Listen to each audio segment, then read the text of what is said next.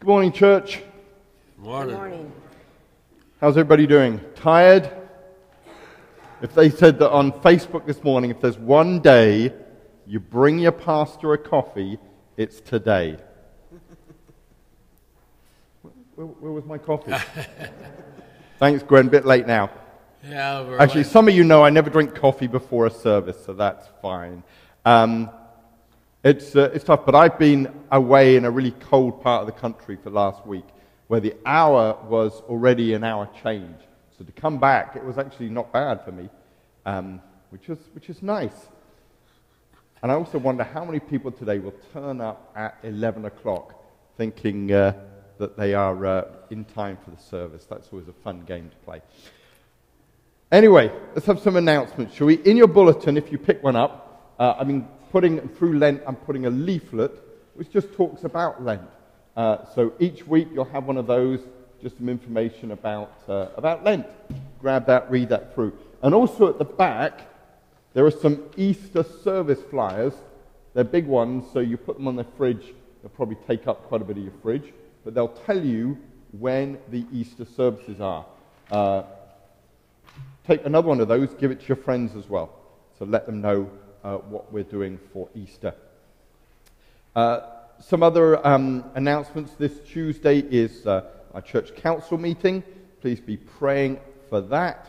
And then next week on Sunday, we're going to be having a church vote for the Royal Family Church, who are going to be, they've already started here. That's Pastor Matthew Cephas's multi-ethnic service. They have their congregation at 11:45.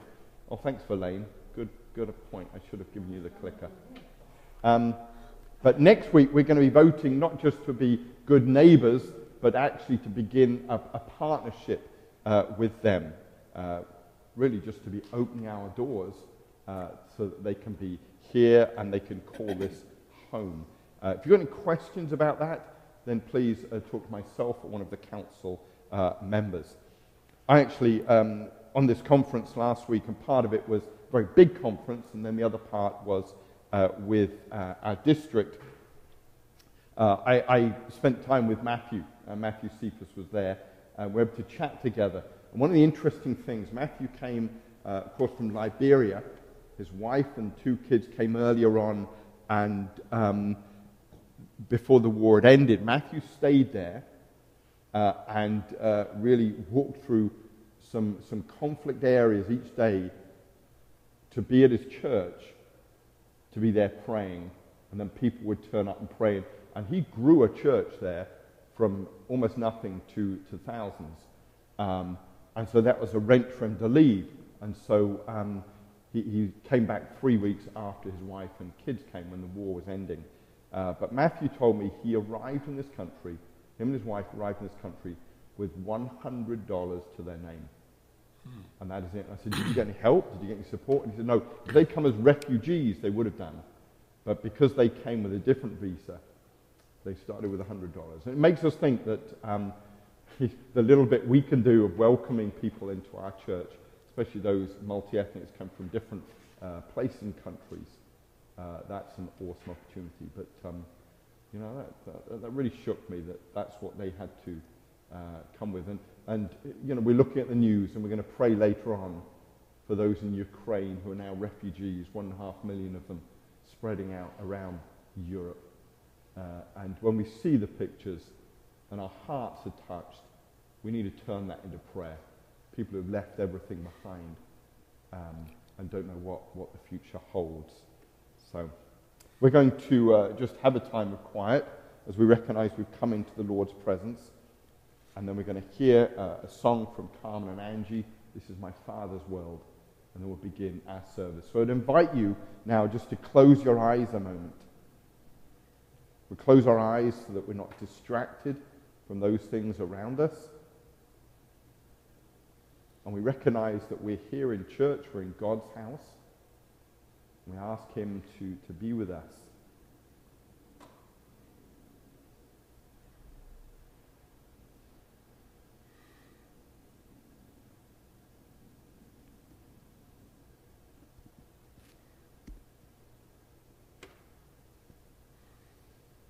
So, Father God, thank you for bringing us to church today. Lord God, we pray for your presence here. We pray, Father God, for an outpouring of your Holy Spirit upon this place.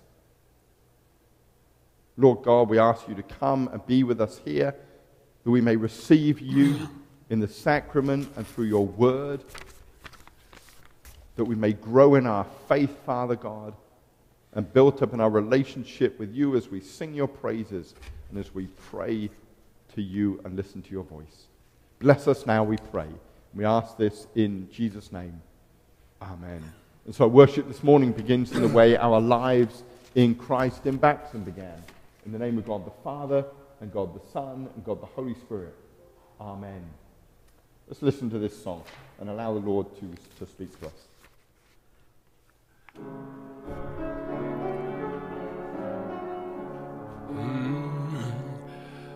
This is my Father's world, and to my listening ears all nature sings, and round me ring the music of the spheres. This is my Father's world.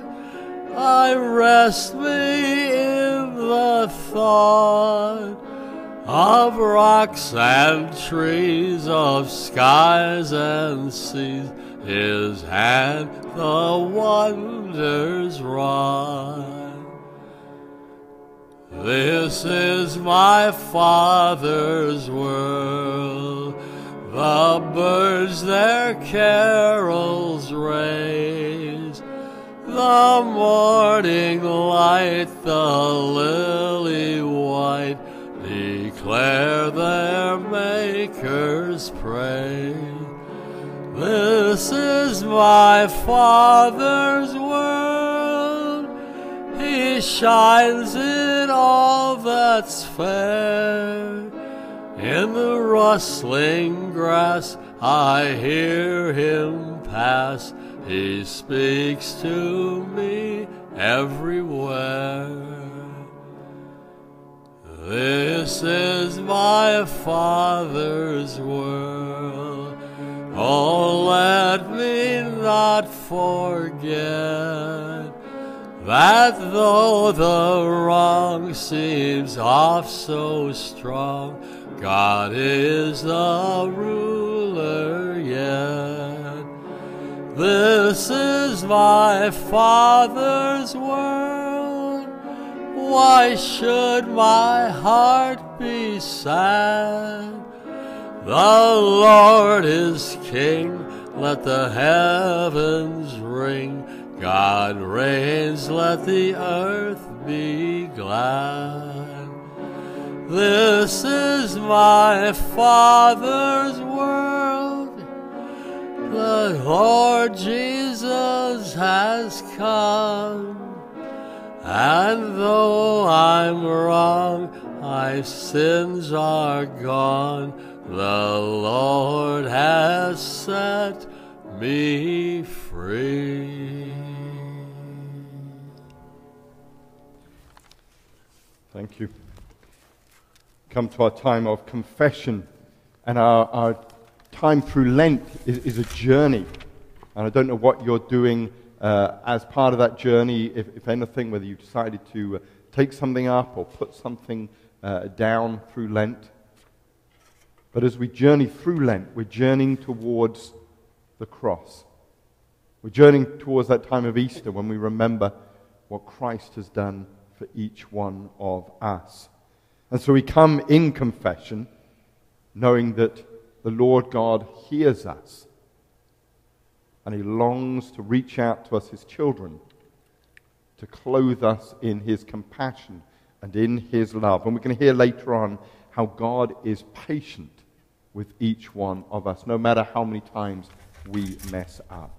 So there's some words on the screen. I'm going to read the L part. If you could join me with the C.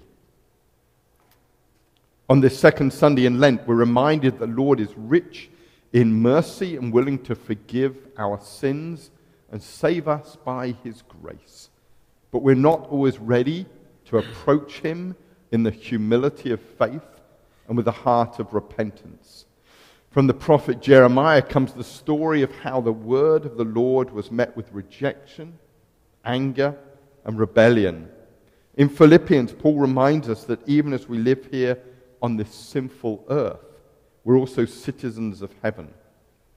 In the gospel, we hear the lament of the Lord who wanted to gather his people under the arms of his mercy, but they would not. Let us call upon our God, rich in mercy, and confess to him our sins. There is a certainty in our spirits today, O Lord. We feel that the journey on which we have embarked will demand too much of us. There are so many other things in our lives which claim our spirits, our energy, our hopes and fears.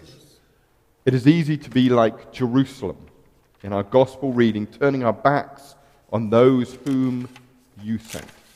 The world shouts its solutions to us and then deserts us when we are in need.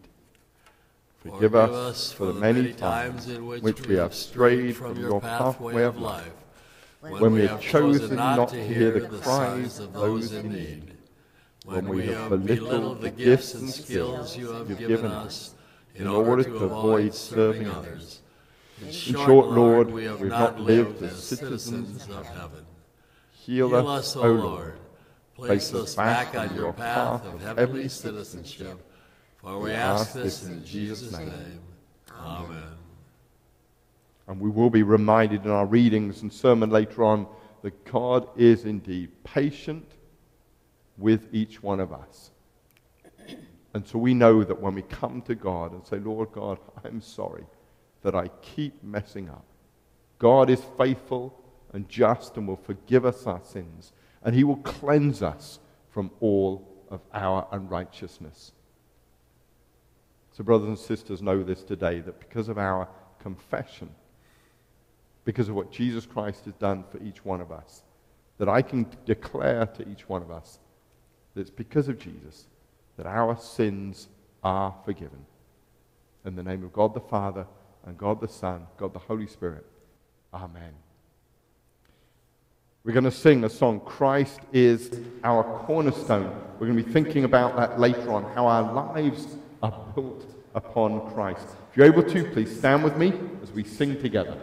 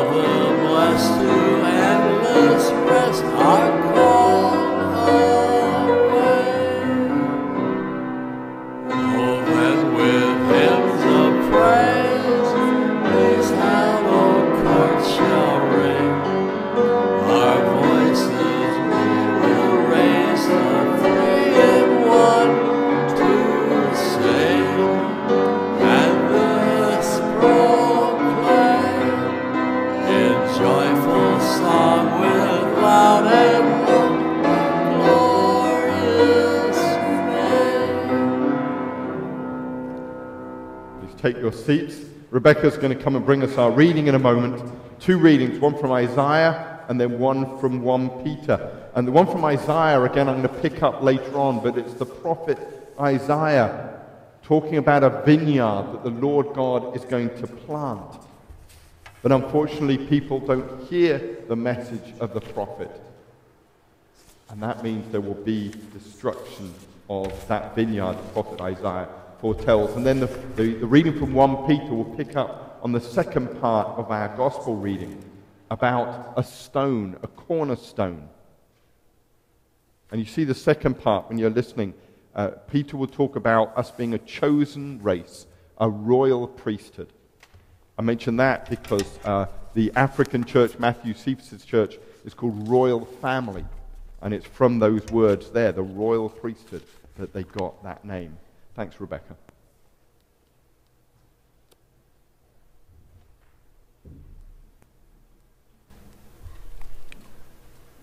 Old Testament lesson, the vineyard of the Lord destroyed. Let me sing for my beloved, my love song concerning his vineyard. My beloved had a vineyard on a very fertile hill. He dug it and cleared it of stones and planted it with choice vines. He built a watchtower in the midst of it and hewed out a wine vat in it.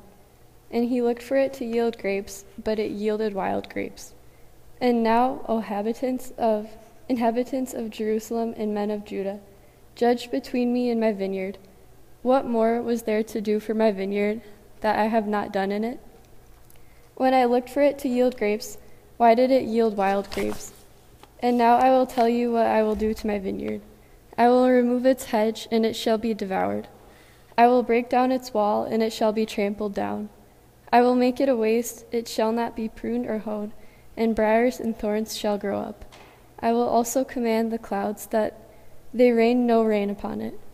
For the vineyard of the Lord of hosts is the house of Israel, and the men of Judah are his pleasant planting.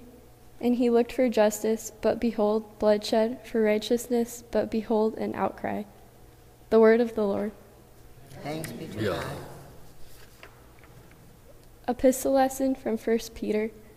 As you come to him, a living stone rejected by men, but in the sight of God chosen and precious, you yourselves, like living stones, are being built up as a spiritual house, to be a holy priesthood, to offer spiritual sacrifices acceptable to God through Jesus Christ. For it stands in Scripture, Behold, I am laying in Zion a stone, a cornerstone chosen and precious, and whoever believes in him will not be put to shame. So the honor is for you who believe, but for those who do not believe, the stone that the builders rejected has become the cornerstone, and a stone of stumbling, and a rock of offense.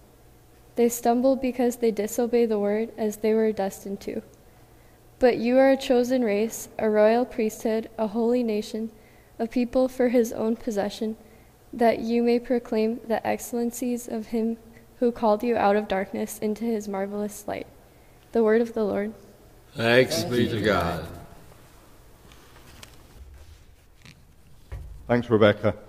So our gospel reading carries on where we were in Mark. And the sharp ones among you will see that we've skipped out on Mark chapter 11. That is actually about the triumphal entry, Palm Sunday, which we will have in a few weeks' time. So we move on in Mark chapter 12. Today we're hearing about the parable of the tenants. So the Holy Gospel according to St. Mark. Glory to you, O Lord. And Jesus began to speak to them in parables.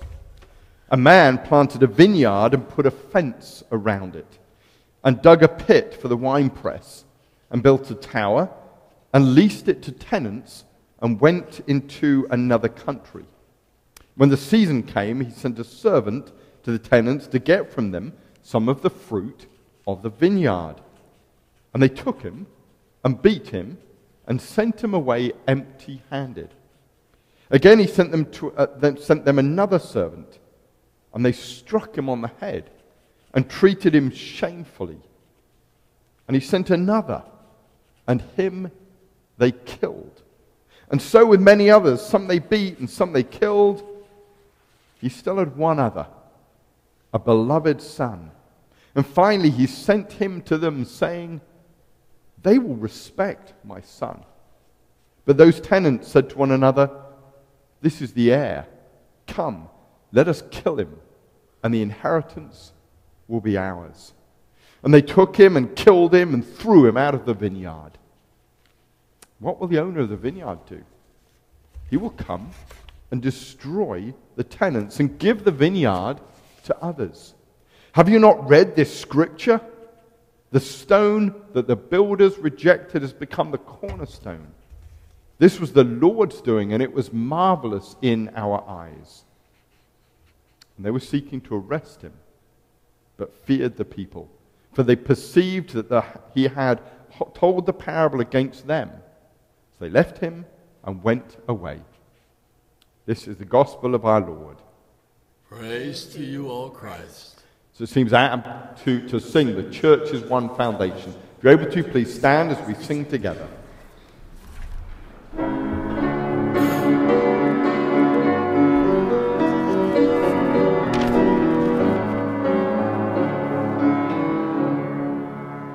The church's one foundation is Jesus Christ our Lord.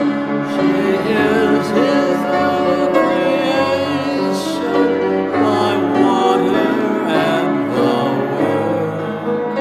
From heaven he came and sought her to be his holy bride. With his own blood he bought her, and for her life he died. Elect from every nation, yet one o'er all the earth. Her charter of salvation, one Lord, one faith, one word, one holy nation blessed, holy food, and to one hope she presseth, with every grace endued. Through toil and tribulation, and to mount of her war, she was the consummation of peace forevermore. Till with a vision glorious, as our blessed, and the great church victorious shall be the church at rest. Please take your seats.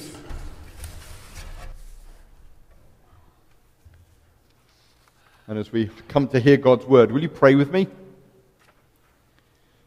Father God, thank you for the privilege it is to gather here together today in peace and tranquility, able to come and hear your voice. Father God, I pray that you may be with us now through your Holy Spirit. Speak to us through your word. Grow us in our faith, we pray. Draw us closer to you. We ask these things in Jesus' name. Amen. So we're going through Mark's Gospel. We're thinking about patience today. And really a question for us, how patient are you? How patient are you? How patient maybe are other people with you? That might be a better question. As you know, I went to Orlando last week on this conference. And I tell you, I'm usually reasonably patient, okay? But my patience was trying, especially when you're in the airport and you see all these flights being cancelled or delayed. And so ours was delayed. And we finally got on the plane at about 9 o'clock in the evening, which means we arrived in Orlando at about 1 o'clock in the morning, which, you know, tiredness just tries your patience a little bit, right? And then, of course, we have to go and get a rental car. So by the time we get to the rental car place, it's 2 o'clock in the morning. And yep, you guessed it. It seems that if you were in Avis, you're fine. They had a long line of people. But the company we were with decided to close at 12 o'clock. So that tries your patience a bit more, right? You know, you can see, you can have sympathy for me, okay? Maybe. But needless to say, I wasn't very patient. But that's life, right? Jesus, in our parable today, he's going to tell us that God is actually patient with each one of us. God is so patient with us. And we'll know for ourselves how much we're aware that God is just, he's patiently there each time we just walk in the opposite direction. Patience when we mess up, patience when we go our own way. Golly me, God is patient. Just some background. So in medieval England, you'd have a lot of farm labourers, tenants, who would farm the land for the rich landowner, okay? And what they would do is, in return, they would give a proportion of the fruits of their labours, or some of the money that they had received from selling the fruits of their labours. And this goes on still in parts of England, and it still happens in parts of the world as well. So remember this tenancy thing, because that's what our parable is about. And so landowners were pretty common in Jesus' day also. A wealthy person would buy some land and then put some tenants on the land to farm it. It's like an investment, and it's sort of a win-win, if you like. And Jesus is going to present this parable actually to these religious leaders. And you think, well, that's odd, because religious leaders aren't going to be landowners, are they? Well, actually, in some ways they are, because God has given the religious leaders, both through Isaiah before Christ came and now still at the time of Christ, God has given these religious leaders the land, Israel, to farm, to produce fruit, to produce followers. And there had not been good tenants.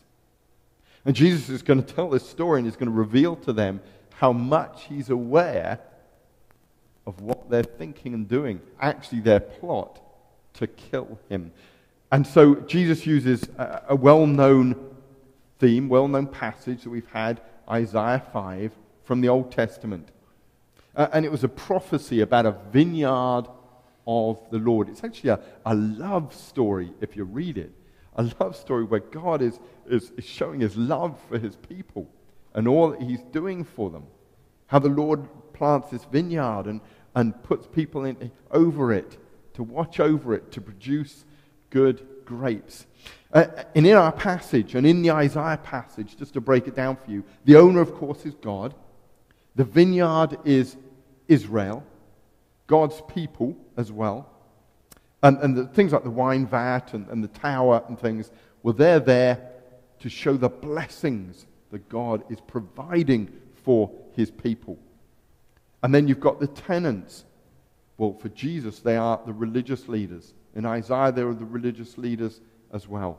And the servants, they're the ones who are sent to the vineyard, the prophets. And then the grapes of the vineyard, that was the fruit Israel was called to produce. God's righteousness, God's people growing up in their faith, with other people coming to know him. But sadly, Isaiah and the leaders around the time of Jesus, they produced disappointing results, right? Instead of them producing good fruit, they produced wild grapes, Isaiah tells us. Despite God's patience and God's care for them, they'd messed up. And so, back in the Old Testament time, there was, as Isaiah and Jeremiah and these other prophets foretold, and we've looked at that, if you remember, they told of a time of judgment when the Assyrians, when the Babylonians would come and take away the northern kingdom, the southern kingdom, and destroy a lot of this vineyard, if you like. But God allowed the people to come back, and that this chance again through God's patience. And so now we fast forward to Mark's gospel. And Jesus is picking up on this Isaiah 5 passage. But now we've got an addition, if you notice, because now God would ultimately send his Son, his beloved Son, to the people, because he was so patient with them. But of course his Son would be rejected as well. The religious leaders have failed to do what God had called them to do. And look at the servants. I mean, they didn't just fail to do what God had told them to do. I don't know whether you've ever taught this parable in a Sunday school, but I'm not even sure it's appropriate to do that, because we're going to see the horrors unfolding. That there's going to be this escalation of abuse that's going to happen with the people that God will send. The servants are going, ending with the son, are going to be treated horribly. So the first servant, right? And this is the end, at the end of the first year's harvest. Important to remember that. The first servant is sent. Why is he sent? To go and collect the fruit of the harvest. What happens there? Well, they didn't just send him away. They beat him, right? Seems to go with the territory. But they took everything he had. They took his clothing. They were actually showing the owner that the owner owed them. And the only reason why the owner might owe them is if the land didn't produce enough, it wasn't fertile enough. Maybe it also shows that they were just plain lazy. The second one, the second servant, and this is the end now of the second year's harvest. The next servant, the situation gets worse. So I wonder who would have actually volunteered to go there, knowing what had happened to the previous people, knowing the abuse had taken place. And what happens? Yeah, well, they beat the guy again. And maybe actually the beatings, if you were the slave, you want to be beaten because at least you'd go back to the master and say, look, I'm not in on the plot. I didn't take any of the money. I've got the bruises, the beatings to show for it. But they also did something else. They shamed him. Now, this is an honor-shame culture. To shame him, and just shame him in horrific ways. Think about the statement they were giving the owner of the vineyard. He was showing to everybody their huge disrespect for the owner. Do you see what Jesus is saying to those leaders that he's talking to when he's sharing this parable? How they were meant to be caring for God's children, but actually what they thought about God. And you can imagine that the leaders were probably turning increasingly red with embarrassment because they remember the first time this parable is told in Isaiah 5 and how prophets like Isaiah were ridiculed, were kicked out. Isaiah was probably sawn in half under King Manasseh. And Jeremiah was stoned to death on his way to Egypt by some of the Israelites. And they would have known these stories and the words Jesus is saying about these servants getting beaten and sent away would have rung true to them. And yet, all the while, we have this patient owner, God, who's enduring this rebellious behavior, hoping that the tenants would come to their senses. But now, actually, the third time round, he's beginning to expect trouble. You can see that he's going to be sending the next slave, but he's going to send him with a number of attendants, bodyguards. But that didn't do much good either, because what happens? Well, they actually get killed.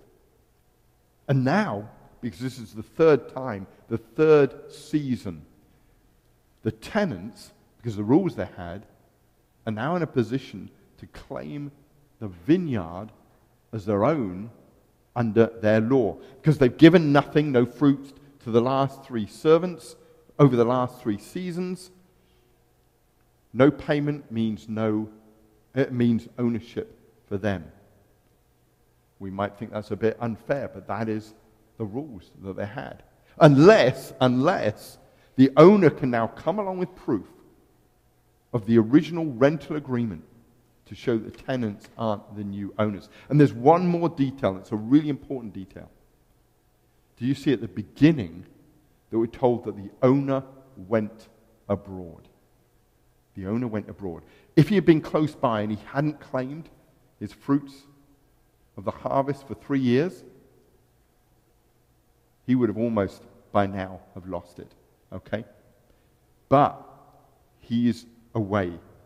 And now he's got another opportunity to claim his rights. What does that mean? He's going to bring his son into the situation. It's the 4th year. It's now vital for him. He's going to make a formal protest. He's going to warn these tenants of legal action. And in order to do that, he can't send a slave. He's going to send a legal representative. And he's going to transfer the rights of this land onto that representative. His son. His beloved son. Who would now go to the vineyard in possession of the original owner's document. And are you beginning to see a story here? This is exactly what God did for each one of us. This is the gospel message. That God so loved the world that he sent his one and only beloved son. That word beloved, Jesus uses that, the Father uses that at Jesus' baptism. And then at the transfiguration, this is my beloved son, listen to him. These words that Jesus was using in this parable are not just plucked out of the air. There's a pattern to them. People will have known a lot of what was going on around them. This is God's last and most gracious attempt in such patience to win over his people. And how do the tenants respond? How do they respond? Absolutely atrociously. Shows how deeply twisted their hearts are. The solution lies in killing this son, the owner's rightful representative. So then this land will be theirs. They've kicked out God. And you see the friendly way they talk about it. Come on, let's kill him. I mean, they're all acting together. And you think, well, how do they get away with that?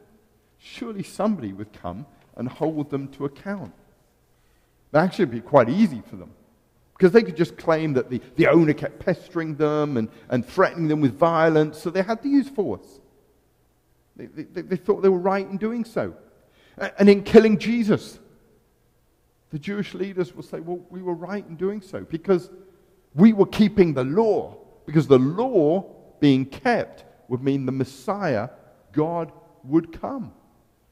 And yet this Jesus guy, well, he's breaking the law. He's messing things up. He's going to get the Romans turned against us. So they feel justified in what they were doing. And yet God had been so patient with them, waiting for them to turn back to him. And Jesus will be taken outside the city, killed on a cross. Outside of the city, you see, because the blood of the corpse couldn't be left in the vineyard, in the soil. Otherwise, that soil in the vineyard becomes unpure. You see in our story. So the body's taken outside of the city gate. Jesus was crucified on that hill of Golgotha, outside of the city walls.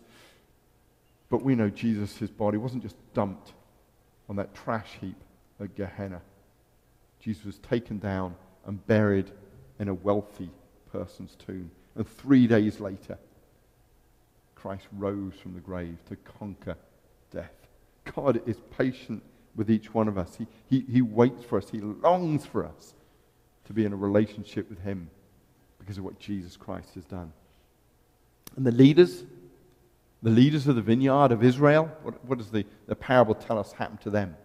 They will be destroyed.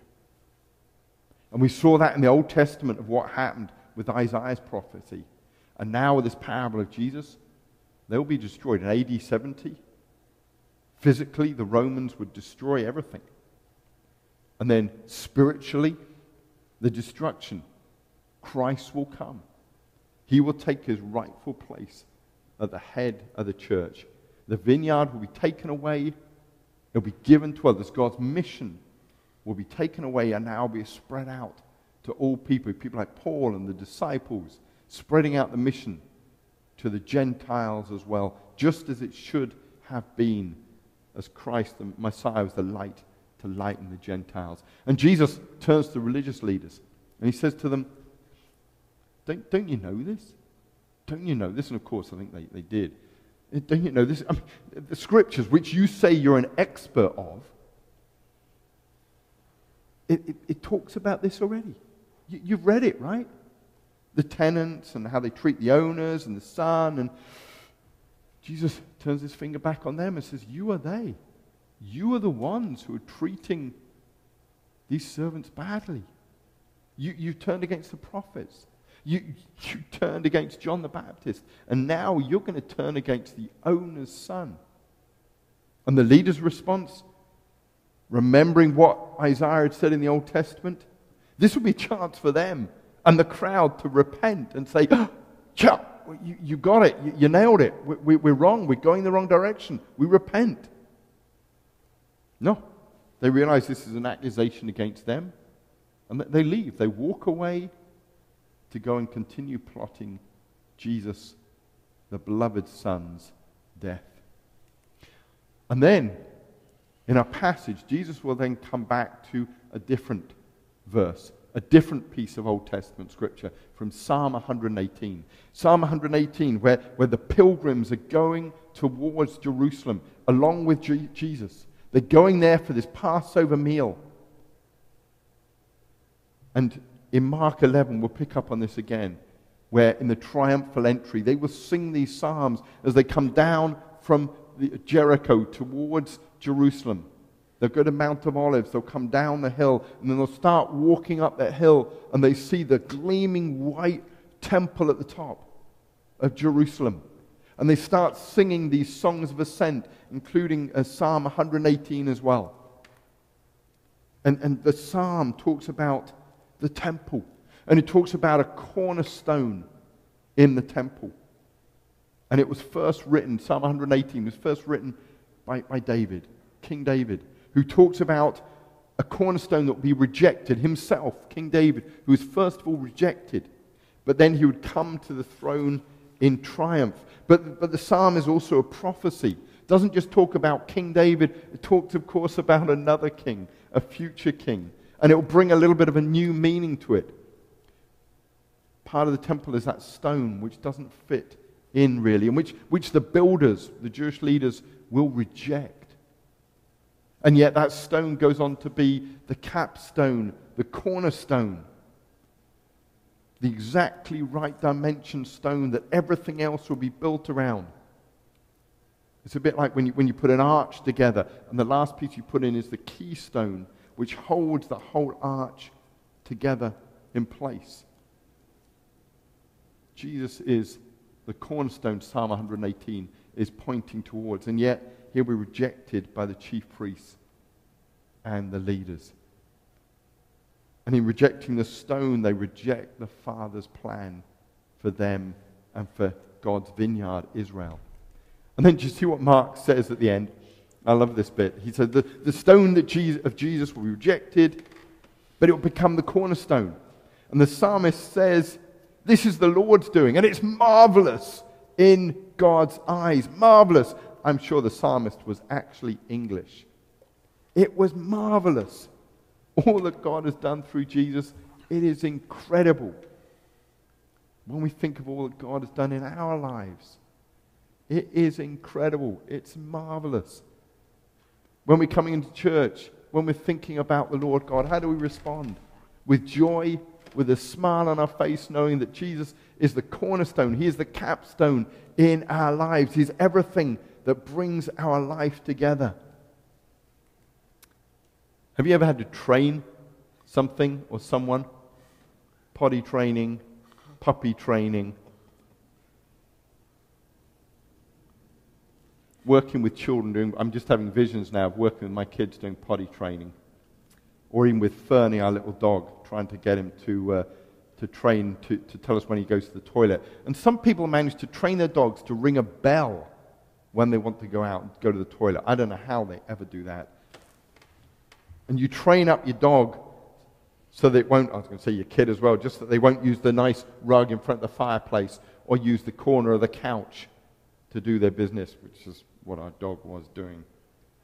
But when you do potty training, you need two things, right? You need two things. First thing you need is treats. You need a lot of treats.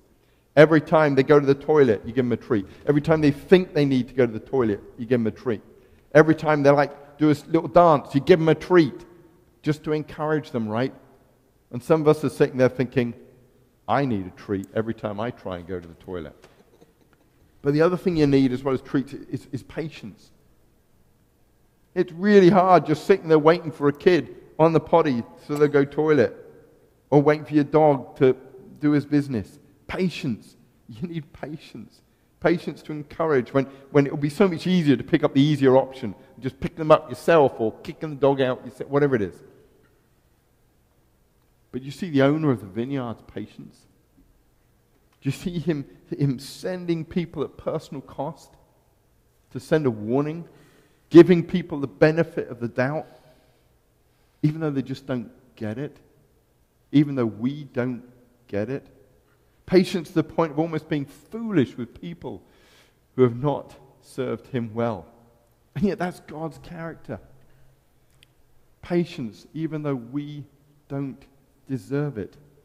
Even when we push God's patience to the point of extreme, when we just don't get it, when we keep messing up, and we keep turning around and going the other way, and God says, no, follow me. Keep your eyes fixed on me, and we think we know better. Patience with us. Why?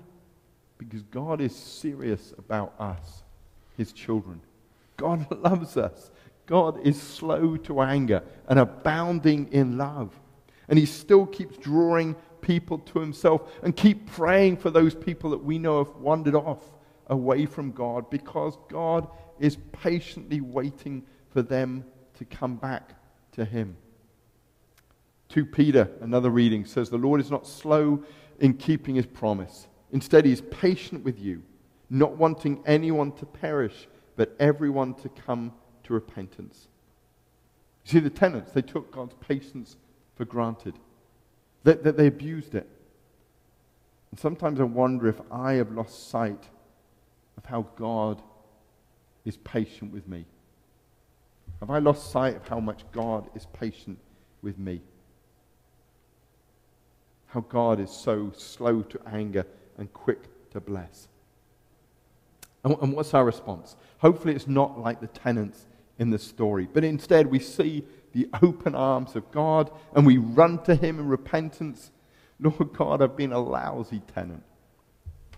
I've been lousy with all that you've given me to care for, whether it's my own self, my own body, or whether it's my gifts and talents that you've given me to use, and I've been lousy with that, or my family, or my job, or your world, Lord God. But we come to God and we say, God, I see your patience. Please help me to change. I come to you, Jesus, as the cornerstone of my life, and I want to base my life on you as my rock. Jesus is the cornerstone in our life, the solution on which our whole life holds together, in which everything else makes sense.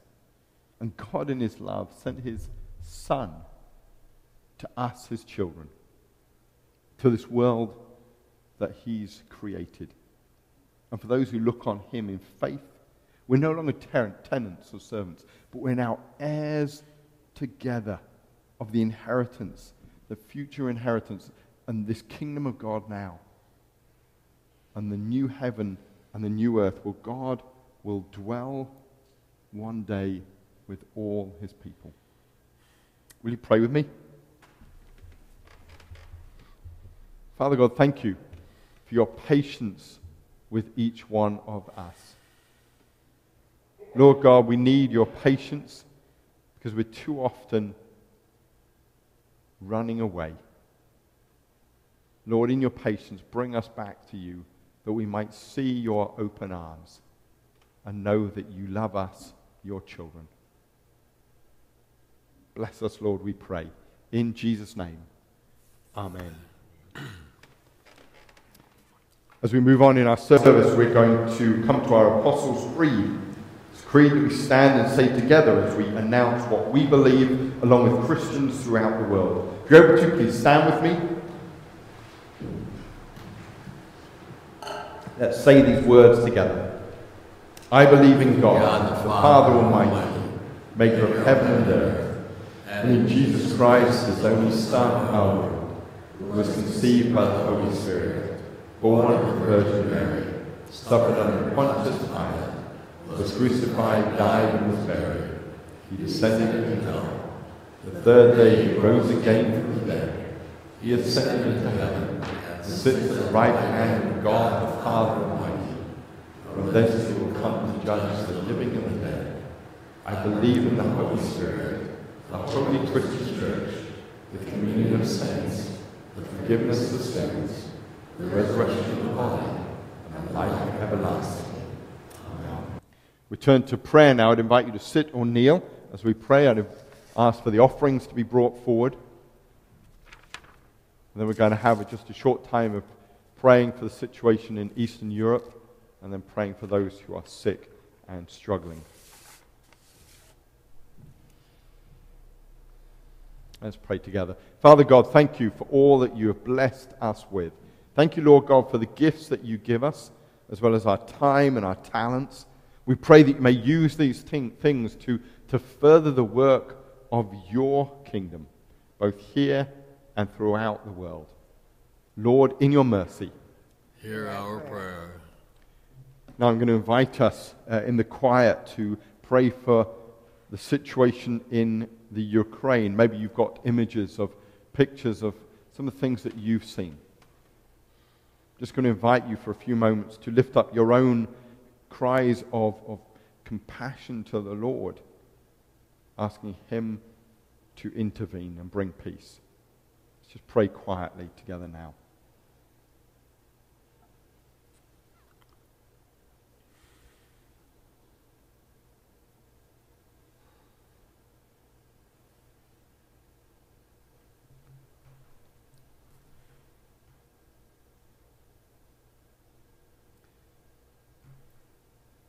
Father God, we do indeed cry out to you on behalf of these people groups who are being devastated by war. Father God, we pray for mothers, for children,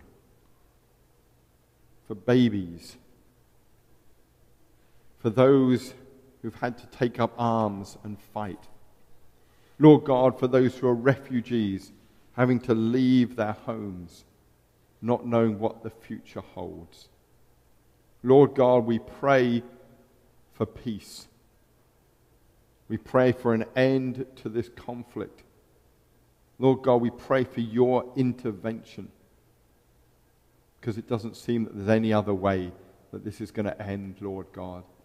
And on this day, your day, Father God, we pray for those who are followers of you, that they may have opportunity to stop and to call out to you and to hear your comforting voice with them. God, you are so patient with us, but we pray that you may act in Eastern Europe, Lord God. Lord, in your mercy, Hear our prayer. turn now to pray for those people we know of who are sick or struggling at this time. And I invite you again in the quietness to lift up to the Lord those names of people that you know of who need the Lord's touch at this time.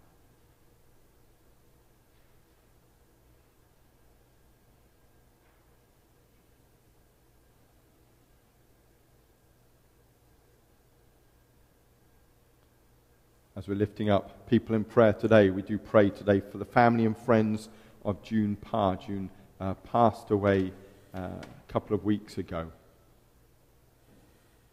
Also adding to the list, Jenny's mother, who had a fall and has broken her wrists at the minute. Let's pray for Jenny and her mother and the situation. Father God, we do indeed lift up to you family and friends of June, and we pray, Lord God, that in their mourning they may know your comfort. Lord God, we pray for Jenny, our administrator's mother, who's had a fall. Father God, we pray that you may bring her relief and comfort. And Lord God, we pray for your healing hand upon her. Father God, we pray for those people that we know of here. Lift up to you Jean. We pray for Walter, Father God. Lift up to you Millie. Pray for Robert and Dolores. Father God, pray for Mary. Lord God, have your hand upon Barney.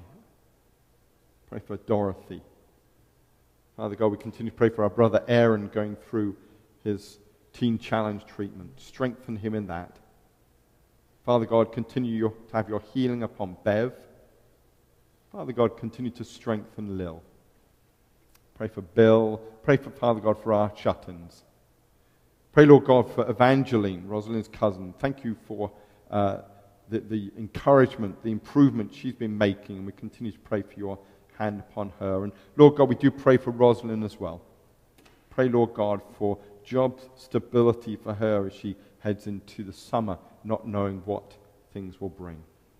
Father God, we continue to pray for Rod and Cole. Lord God, we lift up to you Susie.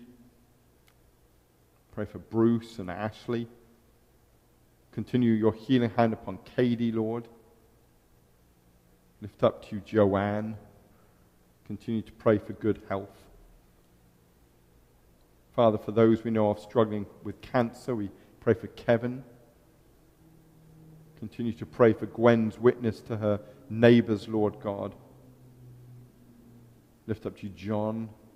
Pray for Susan. Father God, we pray for John and Paddy as well.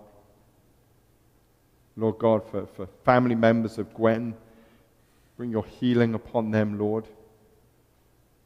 Lift up to you Roxy and Amy. Father, pray for Warren. Pray for Wade's friend Ty, Father God. Lift up to you Dale and Amy. And Lord God, we continue to pray for those who are first responders, healthcare workers, teachers at this time. And Lord, we also pray for those who are serving our country in challenging areas in the world. Lord, in your mercy, Hear our prayer. and Lord, remember us in your kingdom and teach us to pray. Our Father, who art in heaven, hallowed be thy name. Thy kingdom come, thy will be done, on earth as it is in heaven. Give us this day our daily bread, and forgive us our trespasses, as we forgive those who trespass against us. And lead us not into temptation, but deliver us from evil. For thine is the kingdom, and power, and glory, forever and ever. Amen. Come to our time of communion. I invite you to take up your packs in your hand as I talk us through the liturgy. If you didn't pick up a pack, there are some at the back there. And as we think about this meal, often think, well, why was the wine and the vineyard so important? And if we go back to the first Passover, we see that link between the red wine and the blood of the sacrificial lamb. And then we heard in our story how God would send his son, his beloved son. And we see the parallel between that and Christ dying on the cross, shedding his blood as our sacrifice. So Jesus gathers with his disciples, and as they're going through this Passover meal, Jesus is now going to say that the blood is his blood, the wine is his blood, and the bread is his body broken for us, shed on a cross for each one of us. So on the night that he was betrayed, Jesus took bread, and he gave thanks to God, and he broke it, and he gave it to his disciples, and said, "Take and eat. This is my body, which is broken for you." And then after supper, Jesus took the cup, and he said, "Drink this, all of you. This is the blood of the new covenant, shed for you and for many for the forgiveness of your sins. Do this as often as you drink it in remembrance of me. And may the peace of the Lord be with you always." And also with you. I invite you to take up your pack, the side with the wafer on it. Receive the body of Christ broken for you.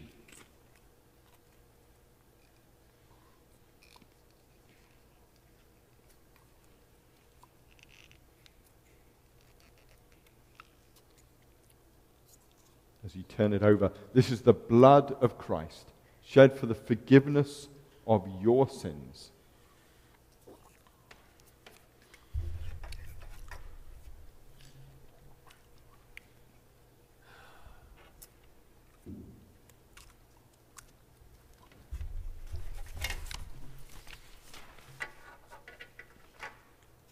Will you pray with me? We give thanks to you, Almighty God, that you've refreshed us through this salutary gift. And we implore you that of your mercy, you would strengthen us through the same, in faith towards you and in fervent love towards one another. Through Jesus Christ, your Son, our Lord, who lives and reigns with you and the Holy Spirit, one God, now and forever. Amen. As we come to the end of our service, we're going to sing a song, There is a Redeemer. There is a Son, a beloved Son, who was sent to save each one of us. If you're able to, please stand with me as we sing together.